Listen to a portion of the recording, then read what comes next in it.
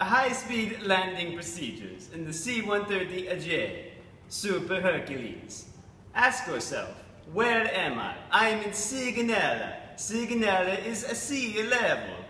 Is it hot? Yes, it is hot. Is it about 25 degrees? Yes, it's about 25 degrees. Okay. No high-speed landing for you, unless you are above 155,000 pounds. Are you that heavy? No. A good day, sir. No high-speed landing for you. Now, you go to Colorado. You're in Colorado, yes? Yes, Colorado. Ooh, what temperature?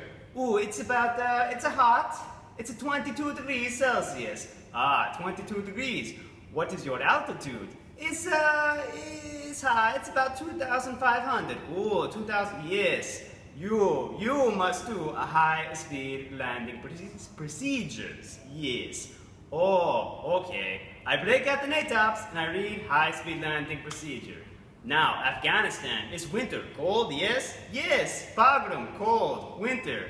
Yes. So no high-speed landing procedures because it's cold? No. What is altitude at Bagram? 5,000 feet. Yes, you must always do high-speed landing procedures above 4,000 feet. Questions? Are there questions on the high-speed landing procedures? If there are, you should consult an A&I.